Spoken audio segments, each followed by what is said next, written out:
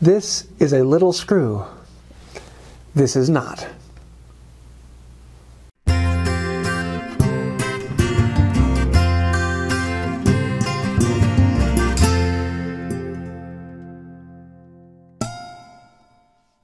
Hey y'all, I'm James Wright and welcome to my shop. This last week has been a blast of a week. I mean, just a lot of things going on in here. But first let's talk about some of the videos. I did a video on making a pin without a lathe, and this was really kind of fun. I wanted to make a pin and I didn't have a lathe, so I'm going to use a plane. But that gave me the great chance to actually create a six-sided pin, which I thought at first it would be very uncomfortable. But really, because you have three fingers that touch it, it is very comfortable, and they touch every other side of it. And if you didn't get a chance to see the video, I'll leave a link to that in the cards. The other video this week was restoring this Stanley Everlasting Chisel. It was a fairly simple video and very quick comparison to most of my videos, but I really love this thing and it has been a blast to use. So you'll see me using it quite a bit, and I think I have a new favorite tool. Other things that have been going on in the shop, Rob Appleman from Rob's Wood Shop sent me a pair of clogs. A lot of you have seen me wearing my sandals in the shop, and there's a whole lot of safety people out there who are really concerned about wearing sandals underneath the bench. And for a long time I've been wanting to make a pair of clogs to wear in here. So he sent me these from the Netherlands, and I am in love with them. They fit great. I'm going to do a few modifications to make them fit my foot exactly, and these will become my new shop shoes. So I'll be doing a video on modifying these, and you'll probably see me wearing these in the shop quite a bit. He also sent me 3 of these little shoes to be turned into clog boats with the kids. So I'll probably be doing a video on making clog boats, which is kind of cool. So apparently something in Holland. Also in the mail, Brian from Bearcat Wood, who makes this absolutely gorgeous saw, one of my favorite tools in the shop. Love that thing. But he sent me this book, By Hand and Eye. It is actually a Lost Art Press book, and I am really looking forward to digging into this thing.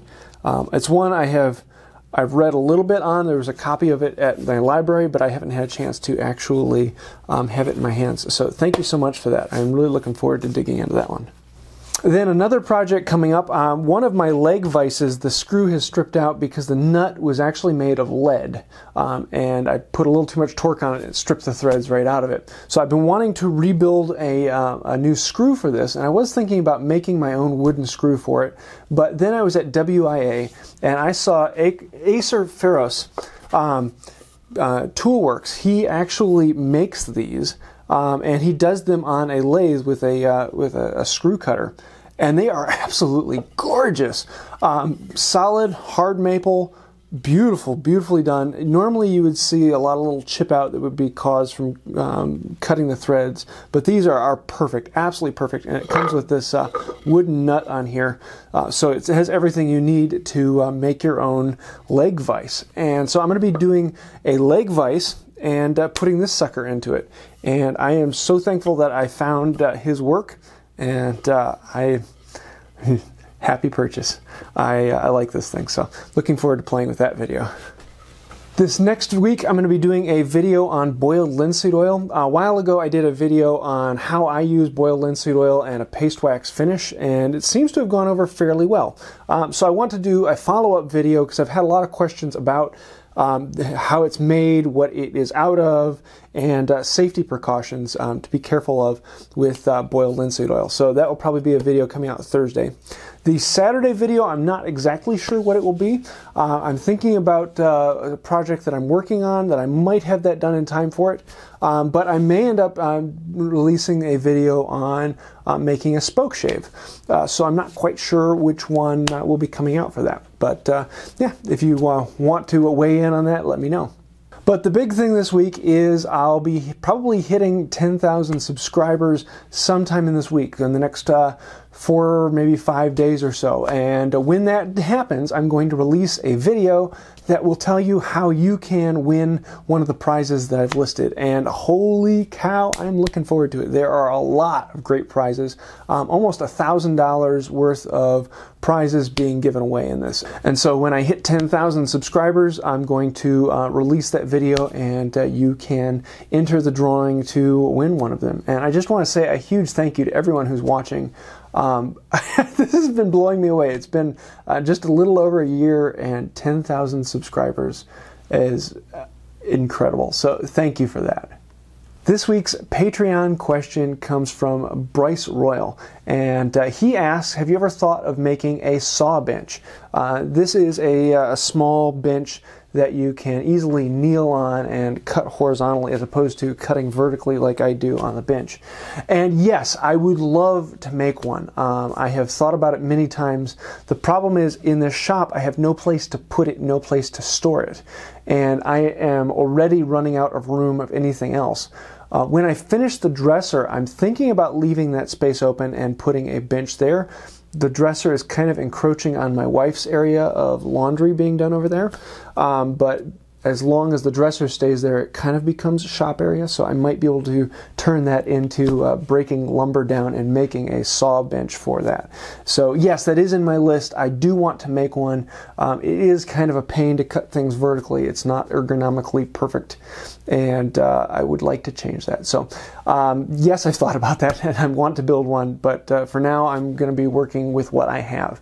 I don't let not having a tool hinder me from creating something. So yes, I'm doing things in what might be a little more difficult manner, but yeah, that's what I'm doing. So this week's shout out goes to Rob Appleman, Rob's Wood Shop, and he's the guy who sent me these shoes from the Netherlands. And I love what you've been doing, and I've been following him for quite a while, actually probably for about a year now. He does some really, really sweet things in his shop. He's currently working on a bench that goes on the bench to raise up work or for travel work. Really kind of a cool project. He's doing a lot of other things, and always has some neat ideas. So definitely go check out his channel. I'll leave a link to him in the description below. Also, as a quick last note, Daniel, who I've mentioned here quite a few times, has a really cool hand tool shop. He just released a wacky video congratulating me for 10,000 subscribers that was sponsored by Alan from the Woodworking Junkie, and it was really kind of a fun video, and so I thought I would post a link to that in the description below. Feel free to go take a look at it and laugh. It's pretty funny, so yeah. That's about it for this week. I'm having a blast here in the shop, and I'm really looking forward to 10,000 subscribers. Should be sometime this week, so keep an eye out for that video, and when it comes out, you can enter for a chance to win one of the $1,000 worth of prizes, and I am looking forward to shipping those out. If you like this video, please hit like and think about subscribing. I do want to say a huge, huge thank you to the patrons on Patreon. You guys are one of the main reasons this train keeps rolling. If you want to find out more about that, you can click the link over here. If you like the video, you might like one of these others. And until next time, have a wonderful day.